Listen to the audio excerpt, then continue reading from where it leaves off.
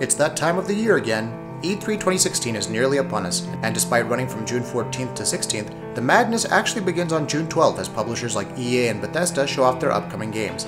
This will lead to Microsoft, Ubisoft, and Sony holding their own press conferences on June 13th. Why should you look forward to this year's expo? Why shouldn't you? Let us count the reasons. Upgraded consoles. They may only be a rumor for now, but there's enough overwhelming evidence to suggest that this E3 could be the week that Sony and Microsoft reveal the PS4 Neo and Xbox 1.5, if the consoles are indeed called that. The upgraded hardware in question will reportedly lead to better performance for future games, and while it's still conjecture at this point, there's no denying the exciting developments that could result should they be revealed.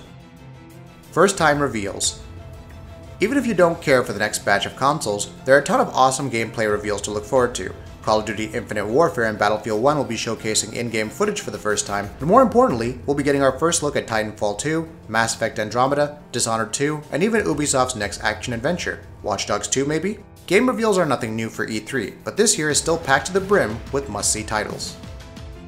Emphasis on VR.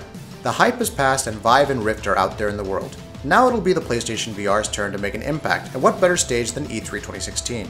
Sony could presumably show off some of the more high-profile AAA games heading to PlayStation VR, such as Gran Turismo Sport. Is a sneak peek at Star Wars Battlefront VR out of the question?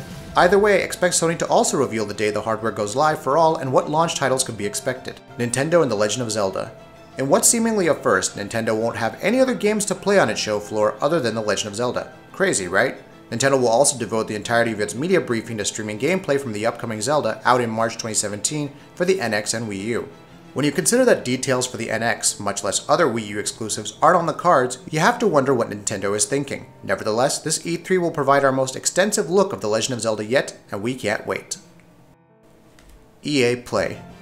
Bucking tradition, EA has announced that it will not be having a media conference this year. Instead, the publisher will host a special event called EA Play on June 12th, open to fans, media, and developers alike.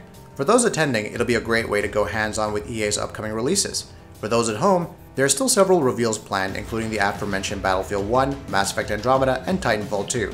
Will these games actually be playable? Maybe in the case of Battlefield 1 and Titanfall 2, and honestly, this open-for-all approach could work out better for EA than its past stage shows. What are you most looking forward to at EA 2016? Let us know in the comments, and we'll see you next time.